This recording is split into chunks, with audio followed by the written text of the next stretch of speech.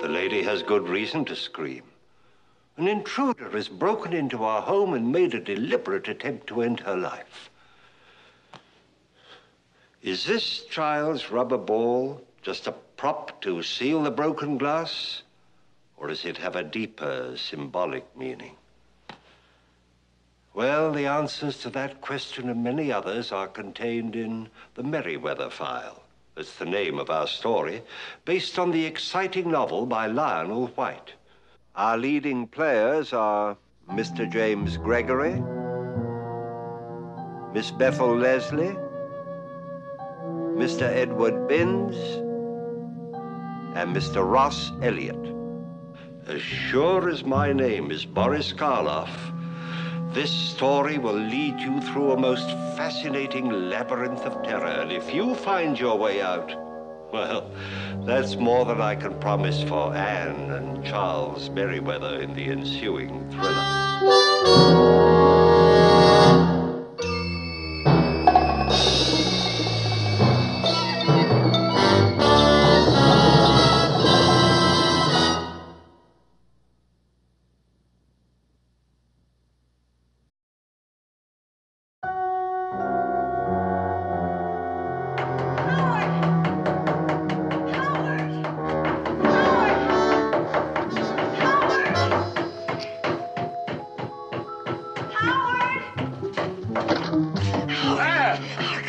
What's the matter? Ann, what is it? I think... Howard, somebody tried to kill me in my kitchen.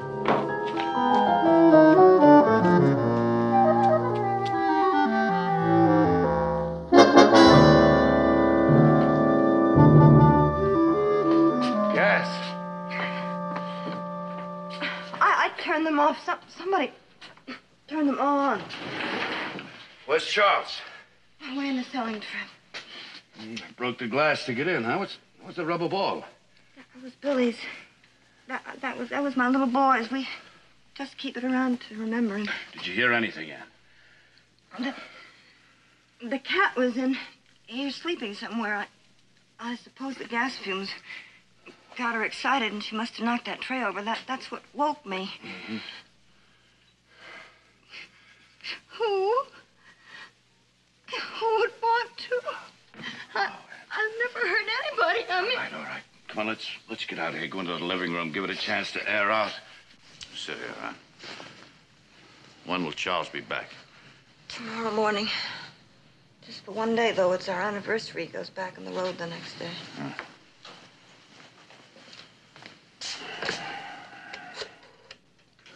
Who are you calling? Police, of course. Howard, please don't. Someone just tried to kill you. If you call him, Charles would find out. Well, of course he will. I don't want him to know. Man, he's your husband. He's got to know. Things haven't been going very well for him at work, Howard. That's why he has to go on these selling trips. I don't want to add to his worries. Your life is being threatened, Ann. That's more important than any business worries. Please, Howard. Please do as I want. And what is it, really?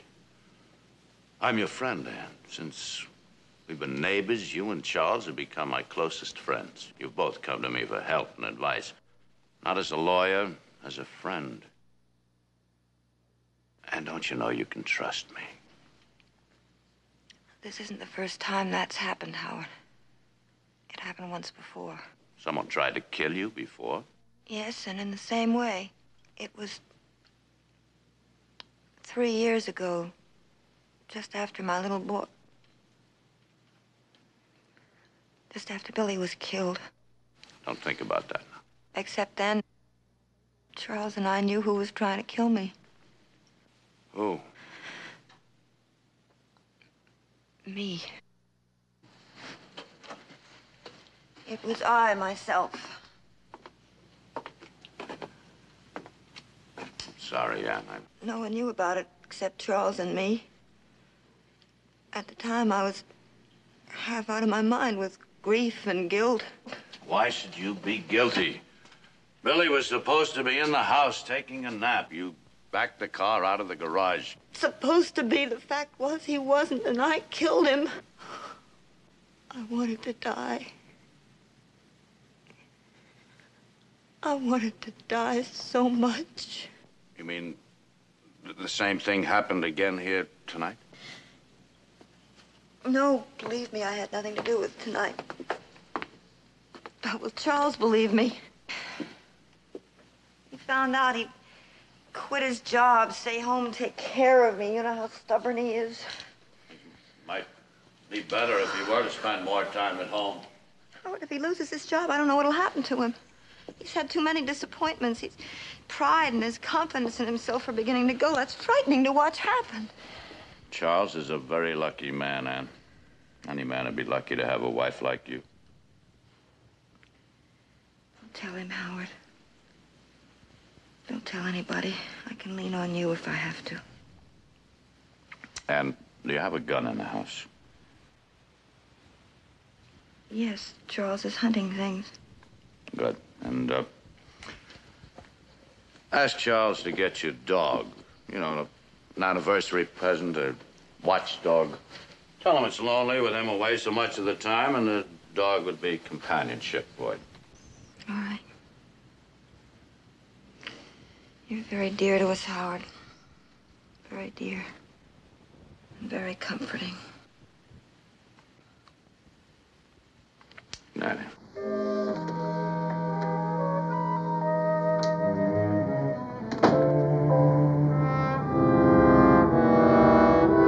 Hello. Good morning, Florence. Mr. Yates. Anything pressing at the office? Yeah. Oh, well, Mr. Conroy can handle that. Anything else? Uh-huh. No, I just been delayed. I'll be there very shortly, Florence. Mm-hmm. Oh, and Florence, no, just a second. I'd like you to have some flowers sent for me, huh? Roses, I think, red, long stem. Yes, to Mrs. Charles Merriweather. You know the address. No. Just my card and say, happy anniversary. Oh! Oh, Charles, you gave me such... Shame on you. I just drove up. What you doing? One of the panes broke. I was just puttying in a new one. Oh, good girl. Just for that, you can have this. Aha! Kiss first. Oh, thank you.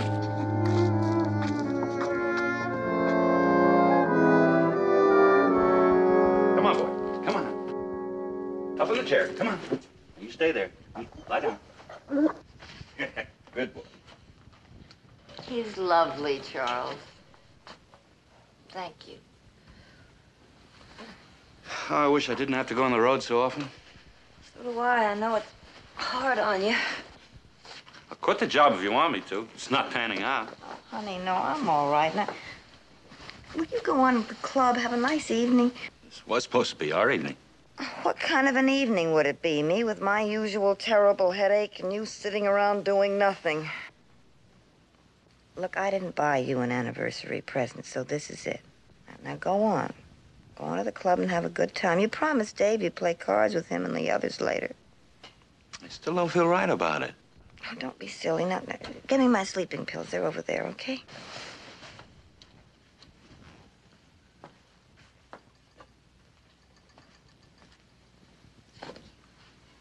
Thank you. Will you go on and get out of here? Okay. Wake me up before you go in the morning. 7 o'clock? I'll be up. Yeah. I think I'll put this in the car trunk tonight. Save time in the morning. All right. Have a good time, dear. Night, honey.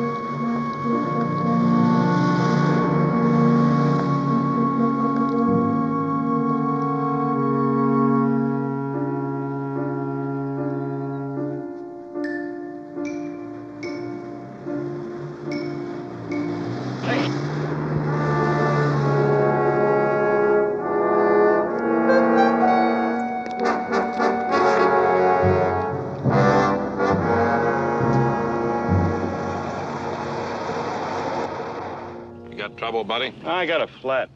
No spare? Yeah, but I can't get into my trunk. Lost your key, huh? Well, I had it last night when I put my suitcase in there. Now I can't find it. Well, there's a garage about a mile down the road. I'll send somebody back. Thanks.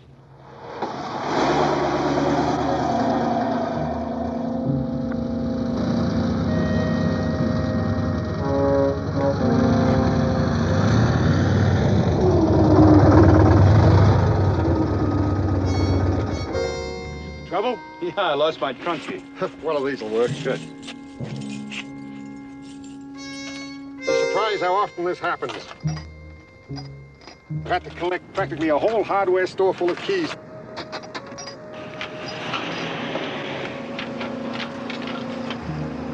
It's usually the last one.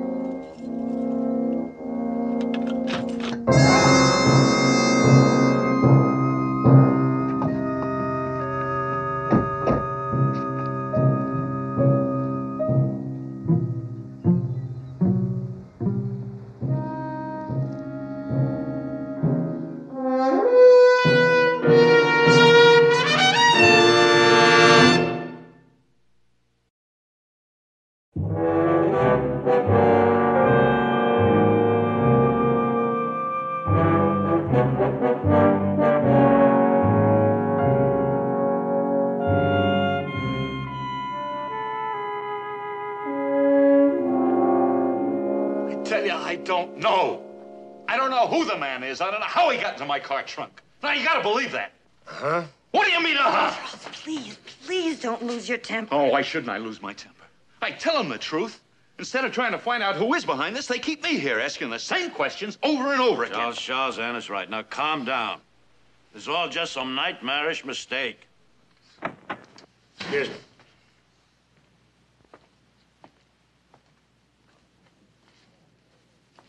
We've had some photos made of the victim's face. Now, it won't be a very pleasant sight for you, Mrs. Merriweather, but it would be a big help to us if you could just take a look at them. Now, do you have to drag my wife into this? Then it must, Mrs. Merriweather, Yes, be subjected. I'm afraid so. You see, we have a hunch that the victim was killed somewhere near your house, Mrs. Merriweather, and if you could just take a look at the photographs, you might be able to identify him as someone who had been hanging around your neighborhood or your house. Might just help if you did it. All right, anything. Anything to clear this up. Thank you. Oh, Mr. Yates, as the next-door neighbor, perhaps you could take a look at the photographs, too, after you've finished with Mr. Merriweather. Of course, be glad to, Lieutenant. Thank you.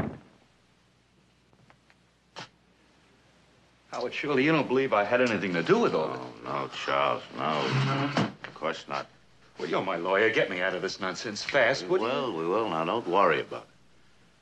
Police say the man was killed sometime between midnight and 4:30 a.m. You were at the club last night. I was playing cards with Dave McIntosh and the others. For closing time, I told them all that. Club closes at midnight. You went directly home. Didn't you? No. No. Well, I went to a bar, the Pink Carriage. I was there till closing time there. It was 3 o'clock. Well, thank heaven the bartender there knows you. He can back you up. Did you tell that to the police? Why not?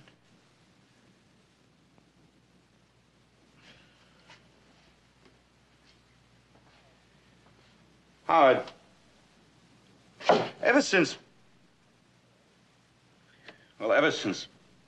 Billy died, things haven't been the same between Ann and me. Outward appearances they were. We tried. Well, I always thought you two were the happiest couple in the world. Try to kid ourselves that we are. We both know what it is. It's an act. Both of us trying to believe it. What you're trying to tell me is you weren't alone at that bar last night. I wasn't alone after it closed either. And you were with this friend all the time? I was with her. What time did you get home? 6 o'clock.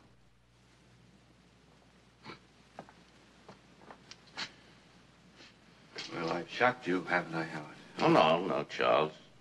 I'm a lawyer, not a judge of morals. Anyway, there's your alibi. Produce the girl, you walk right out of here. I'm not gonna produce that girl, Howard. You're not? And I want you to forget I ever brought this thing up. Charles, that girl is your alibi. Now, look, I've hurt Ann enough. I'm not gonna hurt her anymore, and neither are you. Charles. Now, listen to me, please. I did not kill that man, Howard. But if it ever becomes necessary to tell about that other girl, I want to be the judge of that. All right. That's the way you want it.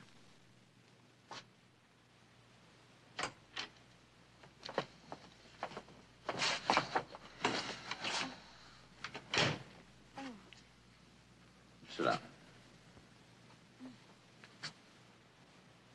Well, Lieutenant, I've never seen that man before in my life. Lieutenant. You said you thought the shooting took place near the Merriweather house. Well, how is it that Mrs. Merriweather didn't hear a shot? Well, she was out cold. Sleeping tablets. Checked with her doctor. She's been taking them for nearly 3 years.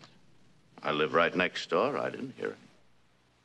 Well, the revolver was shoved up against the stomach of the victim when it was fired. That would have muffled some of the sound, and he might have used a silencer. Charles Merriweather drove a sedan to the club. He left it in the parking lot out back. It's dark there. If anybody wanted to get rid of a body... Yes, but Mr. Merriweather drove his wife's station wagon to the club counselor. The sedan was in the garage all night. It still doesn't prove anything against my client. No, and neither would this. But it might begin to make things look pretty bad. What's that? Key to the trunk of his car. He told the patrolman he'd lost it. He searched him later. It was in his watch pocket here. What'd he say to that? That he lost it. He didn't know it was there. Lieutenant, they very seldom make trousers with watch pockets like that anymore. Maybe he did just slip it in there and forgot about it. So that's what he said. It's a little force, Mr. Yates. He knew it was there all the time. I'm afraid we've caught him in his first lie. Not a very good beginning, is it?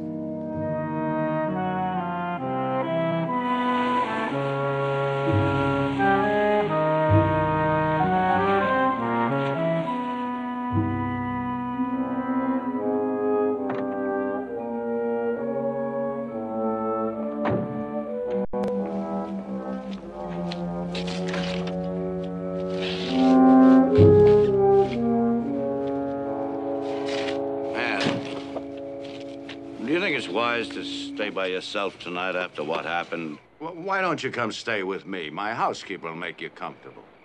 No, I'm all right. That dog Charles gave me. Yes, but... Howard, you're very dear to Charles and me. And I know that you feel friendly towards us. Sure, there's a better word than friendly. Then you won't lie to me. I mean, you won't soften anything for me. Charles is going to be all right.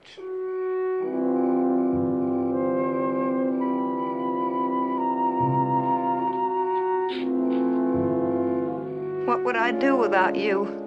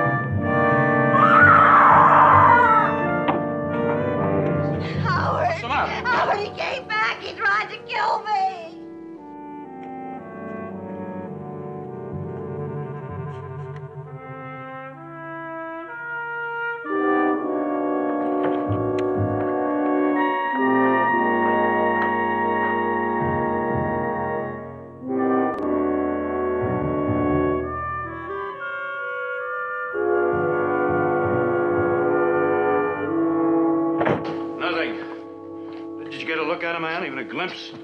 No. I went into the bedroom.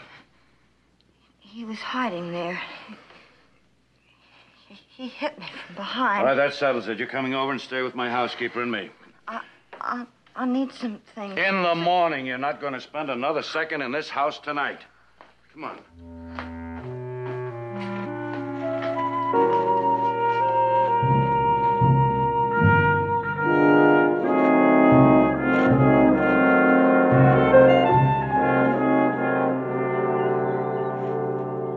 But don't you see, Lieutenant, now whoever killed that man stuffed the body in the back of the car, came back last night and tried to kill Ann. Yes, I know. I talked to Mrs. Merriweather. Yes, well, doesn't that point suspicion away from Charles? Why? Could have been an accomplice.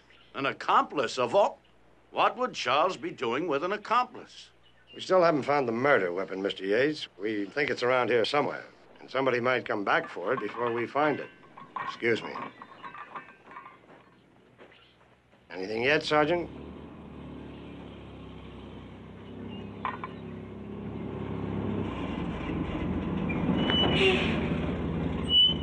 I thought I'd go in for a cup of coffee, Lieutenant. Would you care to join me?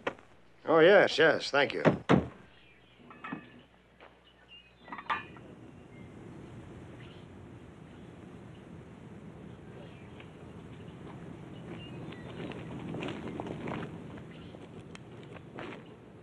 Excuse me. Well, what is it, Lieutenant?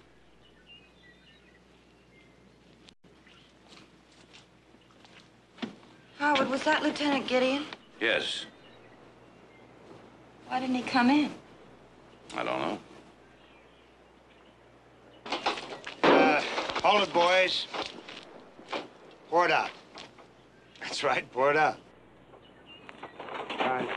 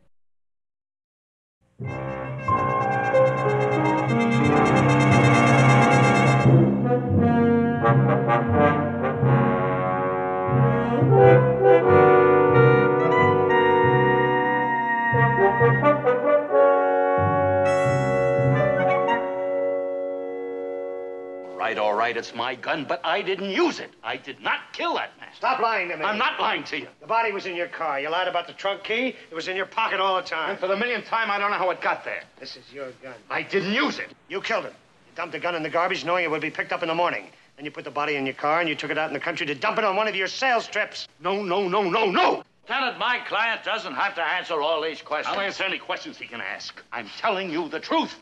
All right. So where did you go when you left your club at midnight? I went to a bar until 3 o'clock. The pink carriage. After that? I had too much to drink. I went back to my car and I slept it off. I got home about 6. Unfortunately, nobody saw you in your car during that time. Lieutenant, may I speak with my client alone? All right, use that room. Joe.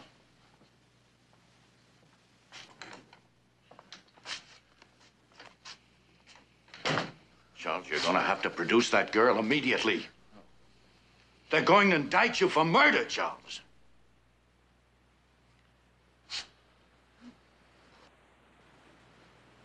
All right. Got a pencil and paper? Yes.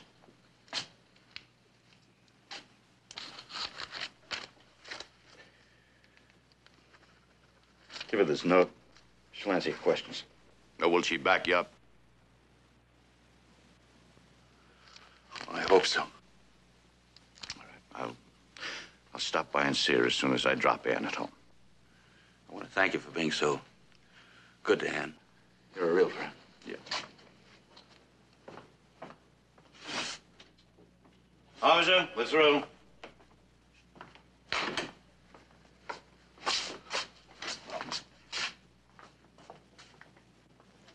Oh, Mr. Yates, would you mind taking a look at these? Of course. I think we've got the victim pegged. Name is Jake Harbor. Tout, bookie, petty thief. Charles wouldn't associate with anyone like that, would he, Ann?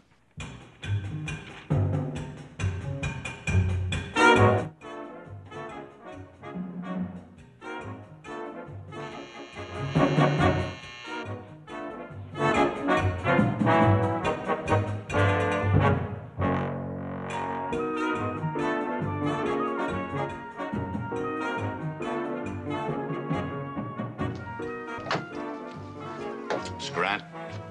Miss Virginia Grant? Well? I have a message from a friend of yours. All right. Come in. Thank you.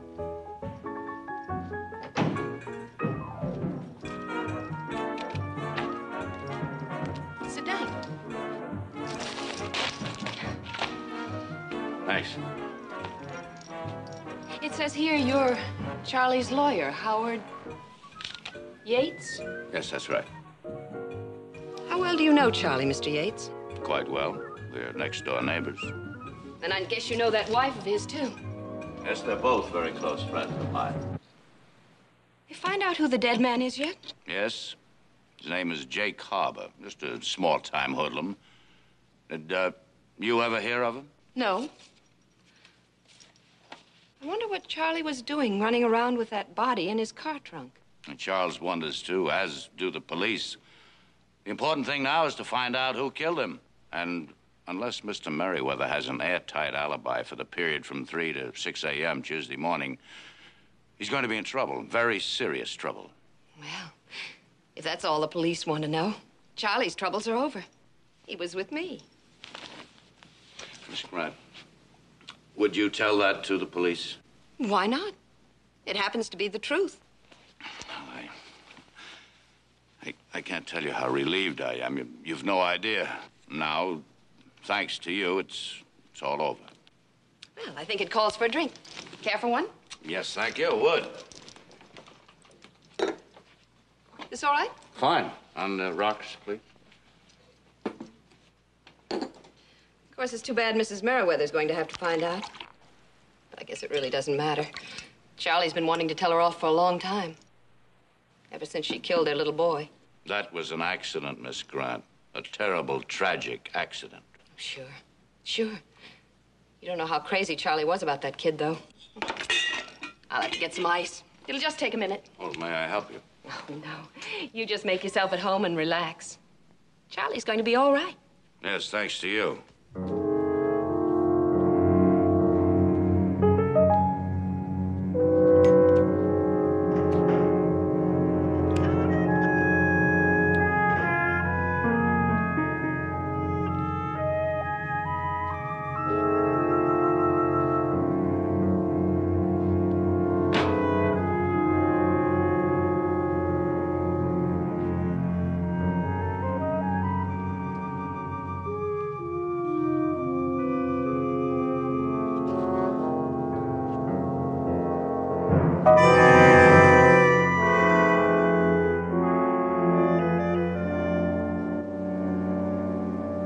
Why did Charles lie to me?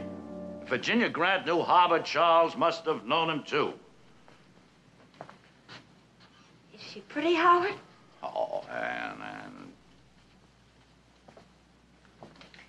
Well, at least it all explains one thing. Huh? What's that? I went back to my house this afternoon to start putting some things together. In Charles' closet behind his golf things, I found his savings account book. He must have hidden it there. Ann? Charles made a rather large withdrawal Monday afternoon. It was your anniversary, Ann. He wanted to buy you some gifts. The dog, take you out to dinner that night. He took out $3,000. Suppose he gave it to her. Or to harbor. Why? I don't know. Gambling debts, maybe. Monday draws the money out of the bank. Tuesday before dawn, Jake Harbor is killed. Both Charles and Virginia Grant lie about knowing Jake Harbor. Every move I make to help him just seems to get him deeper into this thing. I want to believe he's innocent. I know he's innocent, and yet... Howard, please. Please find a way to help him. I've hired a private investigator, Ann. One of the best. And we're going to get at the truth no matter how Charles tries to cover it up with lies.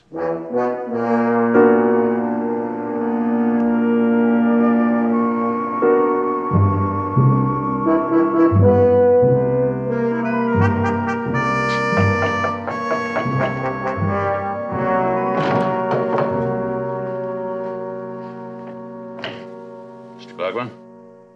Hello, Mr. Yates. Thanks for coming over. I came as soon as I could. I didn't mean to trouble you. I didn't think it was wise for me to come to your office. Did you know that the police were watching it? Why no? Well, it's just routine. Would you like some coffee? No, Well, thanks. sit down, please. Thank you. I ran down a few facts on Jake Harbor.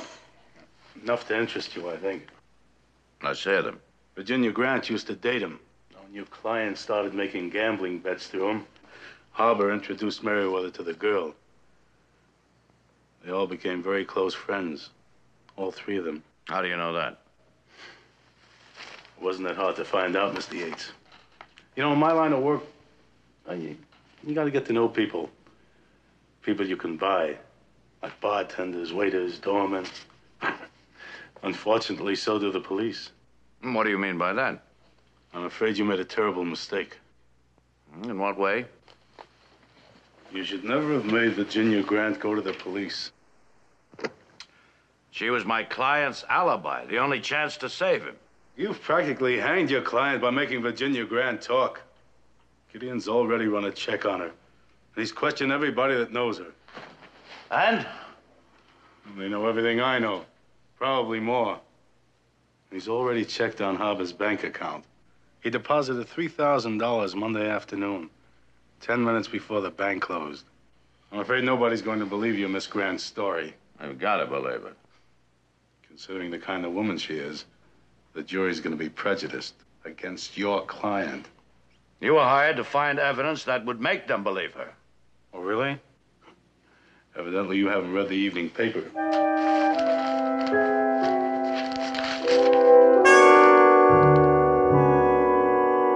What made you think you could get away with all these lies? I've been talking to Lieutenant Gideon. Told me the DA's office is proceeding along two lines. One is you killed Jake Harbor to cover up a big gambling debt. The other is you killed him because he was blackmailing you, threatening to go to Ann about Virginia Grant. Now, which was it? Well, now, you believe I killed him too, don't you, Howard? I don't know what to believe. There was a Charles Merriweather I knew and respected. Now, this other person I'm finding out about, this stranger, lying, sordid. You want to give up the case, Howard? I've been wanting to talk to you about that, Charles. I'm getting in this thing over my head. I think for your own good, you better get yourself another lawyer. Howard. Look at me, will you, please, Howard? Please. Please look at me.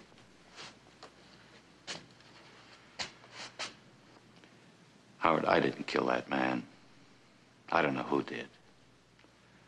I didn't put his body in my car trunk. I didn't know that key was in my watch pocket. Now, that's the truth, Howard. You believe me? I don't know. Everything tells me I shouldn't. Yet Yes, Charles. I do believe you're telling the truth. Then I want you to go on being my lawyer. After this is all over, Ann will probably walk out on me, and I don't blame her. You're probably the only friend I have left, Howard. Don't you walk out on me, too.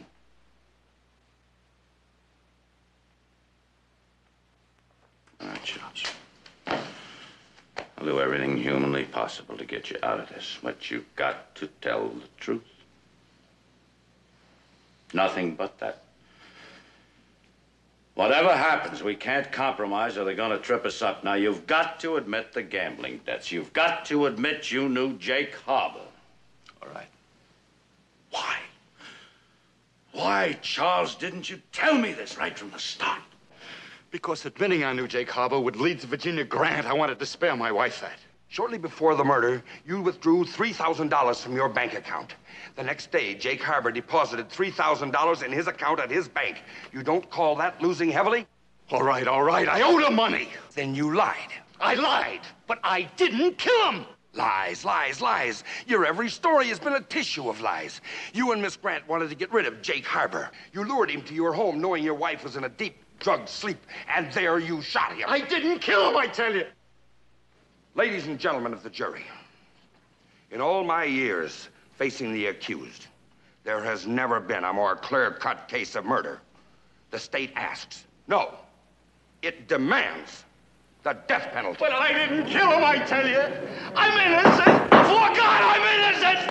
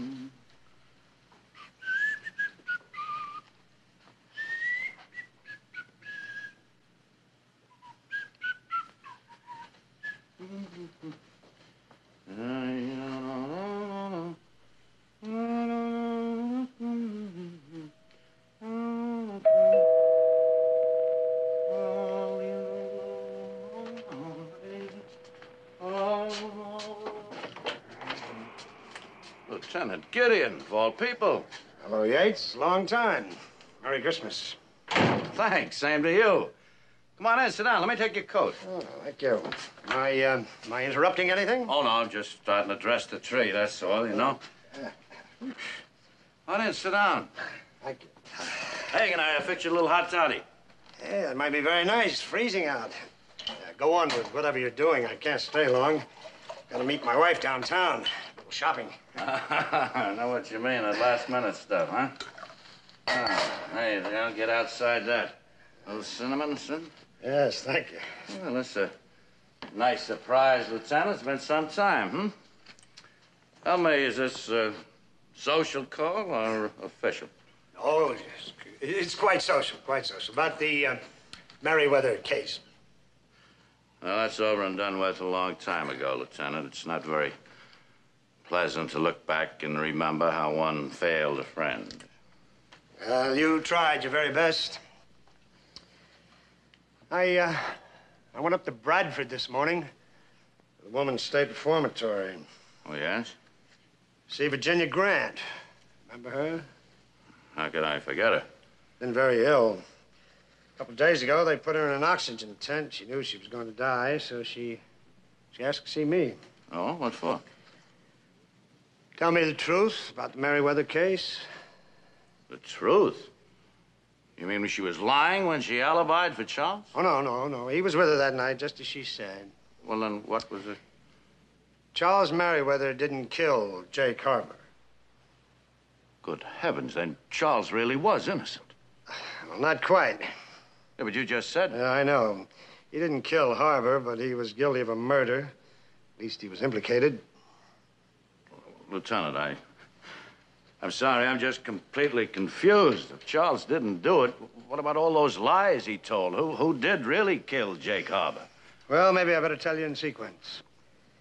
I suppose you know that somebody made an attempt on Ann Merriweather's life by turning on the gas.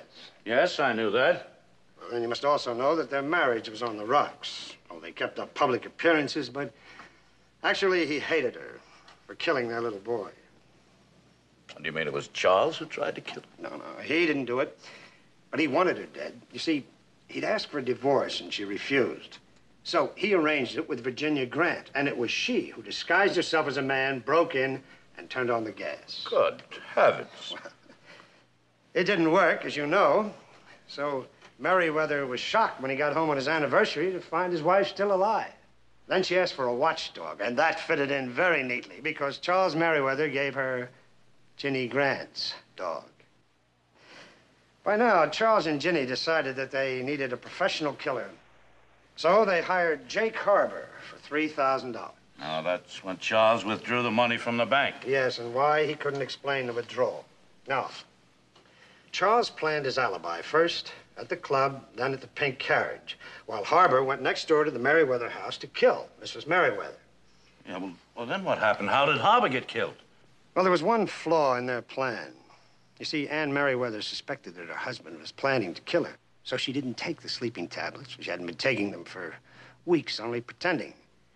So that when Harbor broke in, she was ready for him. Now, Harbor must have attacked her when she discovered him, so Ann had to kill him with Charles's gun. And it was self-defense. She killed him in self-defense. Yeah, she did it all right. She could have gotten off on self-defense, but there was one thing that she wanted much more than that. She wanted revenge. And her husband had left himself completely vulnerable. So, she put Harbor's body in the trunk of Charles's car and put the key in his watch pocket. Yeah.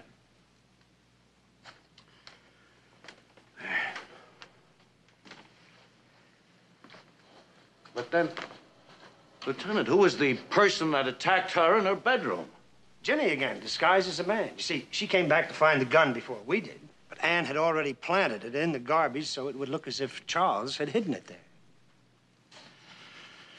That's incredible, Lieutenant. It's incredible.